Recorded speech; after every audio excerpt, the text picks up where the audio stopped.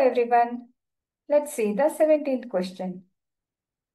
If A and B are co-primes, then their HCF is.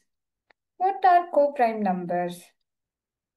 If two numbers have their HCF as 1, I mean common factor is 1, and they don't have any other common factors, then they are called co-primes, right? Let's understand this by taking an example.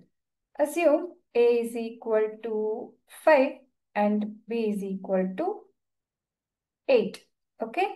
So, if we take the factors of 5, that is A, we will get 1 and 5 only. And if you take the factors of B, I mean 8, then it will be 1, 2, 4 and 8. But if you see at the numbers, only 1 is common in these two numbers, right? So, HCF of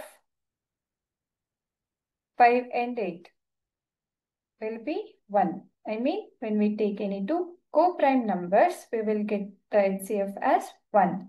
So, the answer for this question is option C.